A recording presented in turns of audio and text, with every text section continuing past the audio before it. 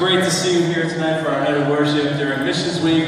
And what a special night it is that not only do we get to worship the King of Kings and the Lord of Lords, not only do we get to enjoy a great missionary speaking to us tonight and encouraging our hearts, but we also get to celebrate with 8 people tonight being baptized. And so we're very excited about that.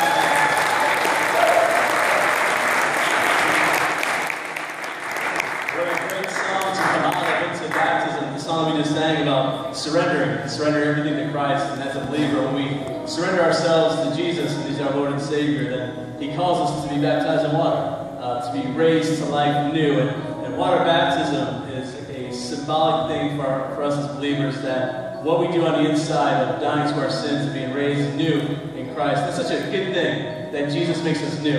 That the old is gone, the new has come. And that's what we're celebrating tonight. And so these that are being baptized must be submerged in water, symbolically coming up. Let everybody know it's a public declaration of an inward faith that they're doing tonight. So first up tonight, we've got Ben Bowman tonight.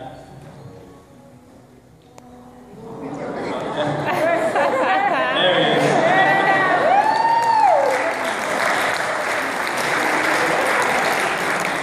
The reason why we put Mark Stroop in there is because he's 7 foot tall. And he's the only one of our staff that can see over the ledge without a stool. So he's our student pastor in there.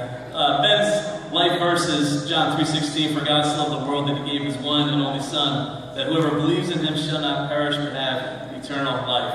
His testimony is this: we started going to Crossroads Fellowship Church when I was 5 years old, and that is when I asked Jesus to come into my heart. Since I met Jesus, my life has been awesome. Jesus answers my prayers. He helps me decide on hard decisions. He heals all my hurts. He helps me with tough tests. He helps me with basketball and football games. I want to be baptized to show others that I've accepted Jesus Christ as my Savior and that I live for Him. And then on the word of your testimony, your faith, it's our honor to baptize you tonight in the name of the Father, the Son, and the Holy Spirit.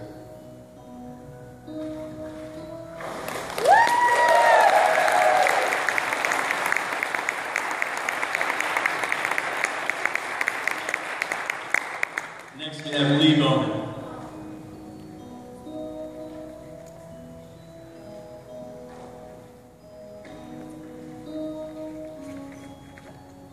Lee's life verse is 1 Corinthians 13:13.